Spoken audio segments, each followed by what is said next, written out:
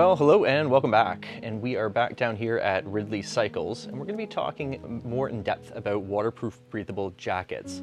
In a recent video, we broke down waterproof breathable jacket construction, whether that's a 3-layer or a 2.5 layer jacket. We talked about things like face fabrics, the waterproof breathable membrane, as well as the inner backer or inner fabric.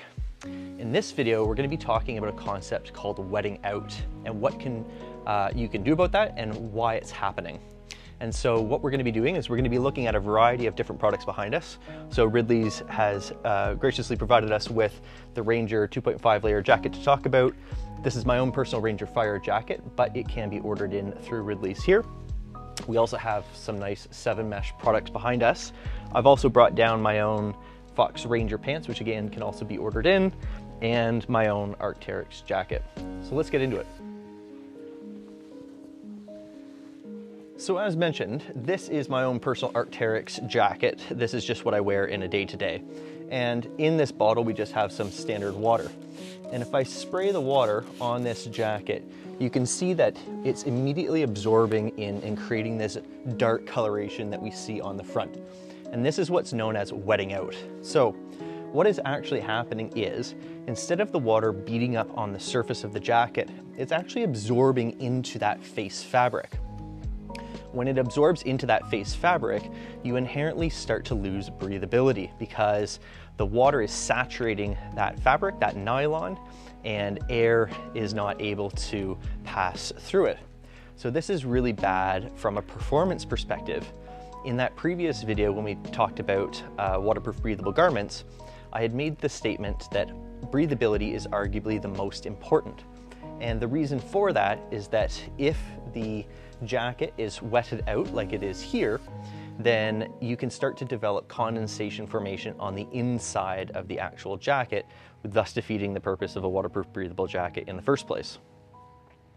So what can we do to actually stop this from happening? Well, we can use a product like this, or this one specifically. This is by a company called GearAid, and it is called ReviveX. And what this does is you first wash your jacket with their Pro Cleaner, and then you would spray this on the actual jacket. There's 2 kind of methods. You can basically just spray it and let it lay flat to dry for a couple of days, or if the garment allows, you can put it in a dryer, because it has been suggested to me, not by this company, that the heat really helps this coating start to embed and perform its best. However, user beware, or use at your own discretion, I should say. Nevertheless, this will help restore the ability for the water to bead up on the surface of your waterproof breathable jacket. So if you've purchased a really nice 7 mesh jacket or a Fox Ranger 2.5 layer, you don't want what is happening here to happen. You want this to continue to bead up and perform as you're using the garment. What's neat is you're not limited to actually applying this coating to waterproof breathable jacket and pants. You can apply it to anything. Now, there is going to be a full review coming of the Fox Ranger Fire jacket, but one feature that you'll see subtly indicated on the Fox's website suggests that this actually has a membrane in it. And it is the exact same membrane that they're using in their waterproof breathable jackets. The only difference is they're not seam taping this, so it can still leak around the shoulders and around the seams. But this actually has that waterproof breathable membrane on the inside of it. So what you can do is you can use this product on this jacket to try to prevent and resist water from absorbing into these seams in the first place. But you can even take it one step further. You can use it on other waterproof breathable garments like these Fox Ranger water gloves, and you can use it on garments that are not even intended to be waterproof breathable in the first place. So here we have a pair of Fox Ranger pants. These are just the standard pants. They're not the Ranger water pant. But what I've done is I've come in and I've added this ReviveX coating to the face fabric of it. Now, any new garment is going to inherently have a little bit of chemical residue on it, which is going to cause the water to bead up and perform similarly to a DWR coating. However, as you wash and wear the garment and dirt gets, ingrained into the actual face fabric, then what you're going to see is the water is going to more readily absorb into the actual garment. So what you're best to do is wash this with the Pro Cleaner first to try to remove those residues, and then immediately treat the garment with the DWR coating from the start so that you can avoid that from happening in the first place.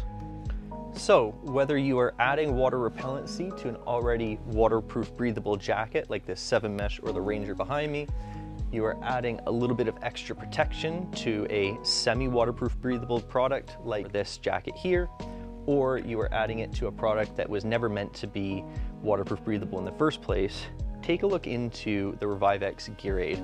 I'll include links down below to everything that you can purchase. At this point, you might be wondering, okay, well, who is this for? So obviously, if you're going to be riding in wet conditions, you're going to want some sort of waterproof breathable garment. But if you're going to be riding in mixed conditions, then it's ideal that you could have a little bit of water repellency to non-waterproof garments to begin with. So if you're in mixed conditions, or you think that there might be a chance of you getting caught out there, but you don't want to commit to a full waterproof breathable jacket in the first place, then adding water repellency to existing garments can actually be the solution for you. So as always, I'd like to thank you very much for joining me today. I really appreciate the support. I most certainly appreciate everybody who's been commenting and subscribing. It really does mean a lot because this channel is still not monetized. If you do like what you've seen here, please consider sticking around because, like I said, there's a full review of this jacket yet to come and many more great videos like this one. So thank you very much. I really appreciate it. And a sincere thanks to Ridley Cycles for allowing me to come back down here today, showcase some of the products that they have available ready right now on the floor, and allow me to share this knowledge and experience with you. So thank you very much. You take care, and bye for now.